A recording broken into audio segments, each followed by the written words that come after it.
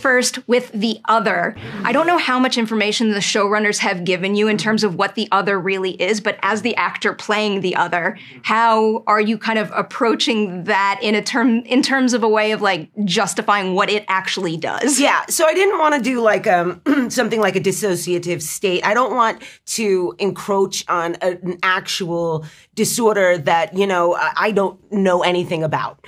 And I don't think that's what this is. And without saying there's something supernatural, because I don't know if there is either. Quite honestly, I think it's interpretive. But I didn't really have anything to draw on for the other Thaisa. So it was a lot of conversations with Ashley and Bard and Jonathan, and really discussing the bits and pieces of what makes up the other Thaisa. Is she feral? Is she nice? Does she hate our Thaisa? She seems to hate our Thaisa. But we discussed all these things, and then it was really just like play. It was like being a child and playing dress up and saying, here's a fun thing I can do. And yeah. All season 1, my thing has been there's no supernatural. It's just like true human horrors coming out and making all this happen. The more I watch of season 2, the harder and harder I'm having justifying that idea, though. I know. Yeah. Juliette, for you, episode 5, the moment where she accesses her past with Lottie's help.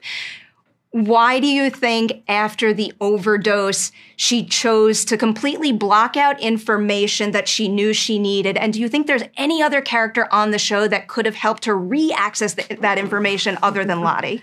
I hate to give you such a boring answer. I have no idea. I just, when nothing else, I commit. And I commit just full on. I don't know why. I don't even know why that's the one thing that's hurting her the most, or how she denied it. I don't know. But, hopefully it works. It does work. Compelling. I agree. Yeah. Everything in the show is filled with subtext and just keeps the wheels in my head turning nonstop. And now that leads me to your last shot that I saw in episode 6 when she finally sees the group reuniting. I'm obsessed with reaction shots in this show because sometimes those say more than even dialogue-heavy beats. So what did you want to convey in that particular shot where it's so important to convey how she feels about the group reuniting? Well, I haven't seen the shot you're talking about. We lived it, yeah. And so we haven't it's when we all come in. Yeah. No, I know the moment you're talking about, but I haven't seen how it's all put together. But even when you just said it, I got a little bit of a shiver because it was the first time we were all coming together to work and play in the world of Lottie. I hadn't worked with Tawny, so or Lauren or Melanie.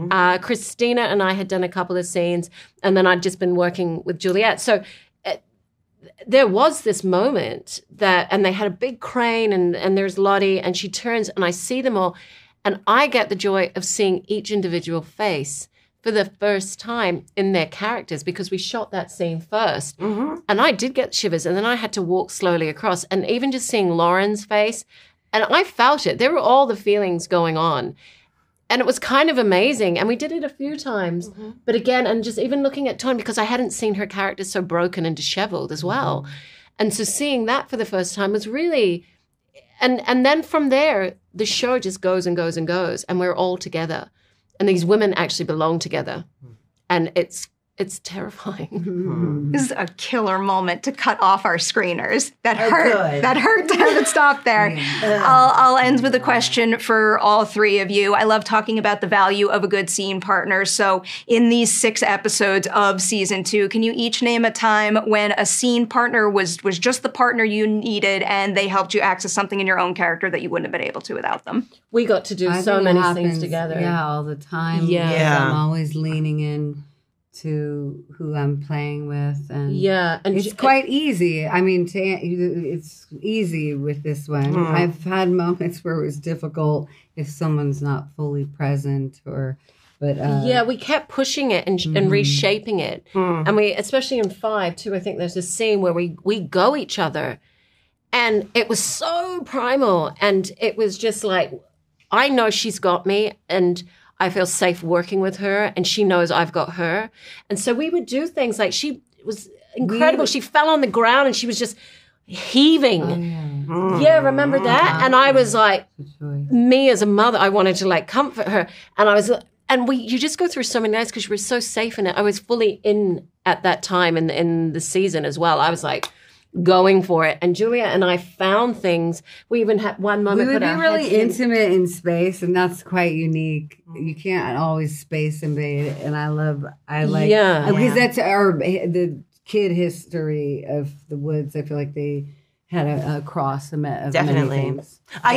Really quickly, I mean, I loved working with Lauren. She was a great scene partner, obviously, and I get so lucky with scene partners on this show, but I do have to give it to Rukia, who plays Simone, my wife.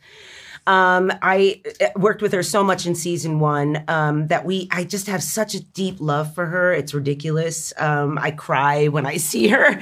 So good. So yeah, what the other Ty winds up doing to Simone is truly heartbreaking, and that took very little acting. I did not want to say goodbye to Rukia. Not to say that we do say goodbye to Rukia, but I need more. You guys crush it this season. It's not easy to keep the bar as high as you set it in season 1, but you very much do here. Thank you Congratulations. so much. You know what else is incredible? Muru.